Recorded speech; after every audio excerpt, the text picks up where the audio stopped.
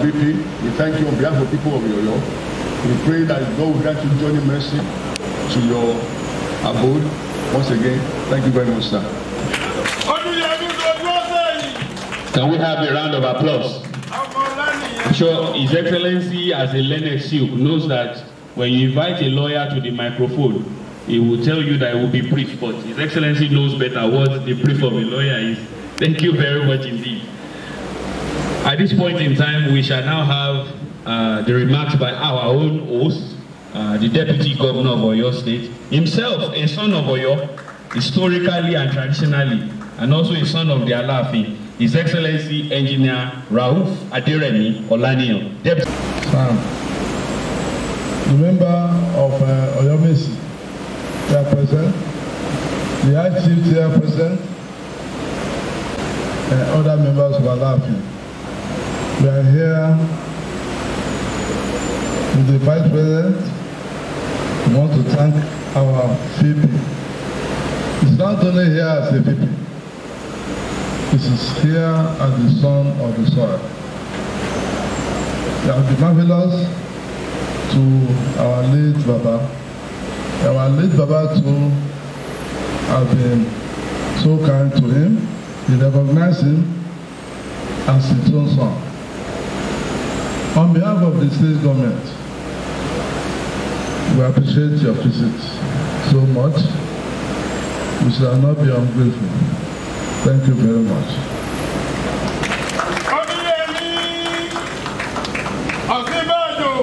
Thank you very much indeed. Before I invite His Excellency to the microphone, let me quickly recognize properly Right Honorable Olusegun Odebunmi, member of the National Assembly representing Surulere Ogolua Federal Constituency in Oyo State. And I should also recognize a member of the APC Advisory Council in Oyo State, Engineer Idris Adeoye, also a local son of Oyo. Thank you very much for coming. So the moment we have all been waiting for is here.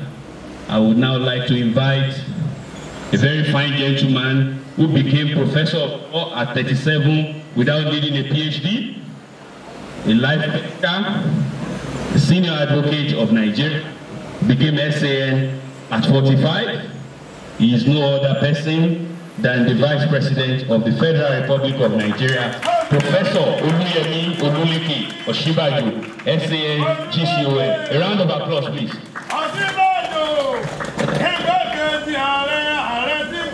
Thank you very much. Sure. Before I give my formal address, and I'm not here just representing myself, I'm also representing President Muhammadu Buhari, President of the Federal Republic of Nigeria. So I'm representing him, and I'm also here in my own personal capacity. But before I do that, I jẹ́ kí gbogbo àwọn Ọ̀yọ́mèsì àti gbogbo àwọn lọ́balọ́ba tó wà nínú bẹ́ẹ̀ àti bàbá wa Prince Ladigonu ti gbogbo àwọn olórí gbogbo àwọn tó ń dẹ̀ wá kí wa náà bẹ́ẹ̀ gbogbo àwọn tó wá bá kẹ́dùn àti gbogbo yín ní kọ̀ọ̀kan lápapọ̀. Bàbá jẹ́ ẹni tó jẹ́ pé àwọn oríṣiríṣi tẹ bá ń gbọ́ gbogbo àwọn èèyàn tó ń sọ ń pa wọ́n ṣe mọ bàbá wọ́n ṣe mọ bàbá.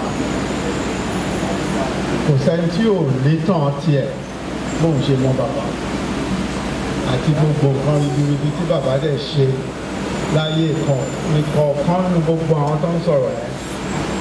Èmi bí ẹnìkan mo jẹ́ ẹni tó yẹ pé tó di vice president ni mo ti mọ bàbá torí professor ni bàbá wọn kàn gboyè yẹn ni but professor ni bàbá gbogbo àwọn tá a dẹ̀ ń jẹ́ professor ní kọ̀ọ̀kan many of us la ní special relationship yẹn pẹ̀lú bàbá torí tẹ́ bá wo gbogbo nǹkan tí bàbá kọ àti ìwé o àti newspaper àti gbogbo ẹ̀ tẹ́ bá wo gbogbo nǹkan tó kọ kò sí professor tó lè lóhùn kan tó yẹn àbí tó lè lóun sọ tó yẹn pàápàá bẹ́ẹ̀mi ṣe kọ́kọ́ mọ bàbá nìyẹn ìgbà míì pàápàá ìgbà tó bá ń wá sábùjá nígbà míì nìbàdàn Àbújá yẹn gan-an láti máa ń rí bí jókòó tá a máa rí bí sọ̀rọ̀ dáadáa bàbá òun ṣe lọ́ọ̀yà ṣùgbọ́n wọ́n lè argue kò sí nǹkan tí wọ́n lè argue pa torí wọ́n ní he had a lot of knowledge but each time tá a bá sọ̀rọ̀ tá a bá sọ̀bọ̀ bàbá nílò kọ́tì ẹlẹ̀ wọn náà kọ́tì ẹlẹ̀ kò sẹ́ẹ̀dẹ̀ sí mi kọ́tì ẹlẹ̀ kò sẹ́ẹ̀dẹ̀. He was such an exceptional man. ṣẹ̀rì tí kò sígbà tí a lè sọ̀rọ̀ wọn tán àdèmọ́ máa rántí wọn náà ni a máa rántí gbogbo nǹkan tán ṣe a máa rántí gbogbo nǹkan tán sọ. ṣùgbọ́n èmi dúpẹ́ lọ́wọ́ Ọlọ́run púpọ̀ pé a rí èèyàn bẹ́ẹ̀ yẹn nílẹ̀ káàró-o-jíire pé a ní èèyàn bẹ́ẹ̀ yẹn èèyàn tó jẹ́ pé kò sí nǹkan tó jẹ́ pé ó ju ọ̀rọ̀ Yorùbá yìí lọ lọ́dọ̀ wọn títí tán dẹ̀ fi lọ yìí ìyẹn náà ló ń sọ pé báwo la ṣe máa jẹ́ kó dáa báwo la ṣe máa ṣe kó dáa fúnlẹ̀ Yorùbá fún gbogbo ìlú wa.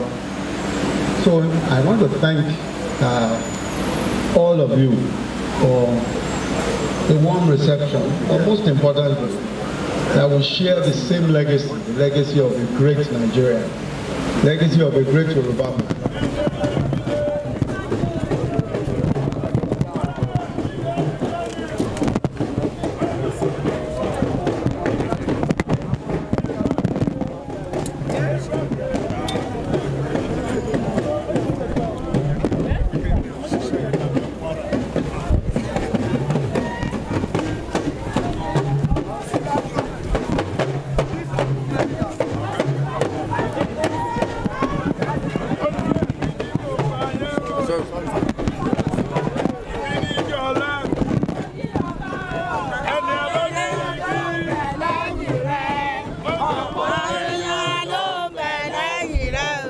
Osibanjo Mamika àti Pagbo yí ọ̀ka.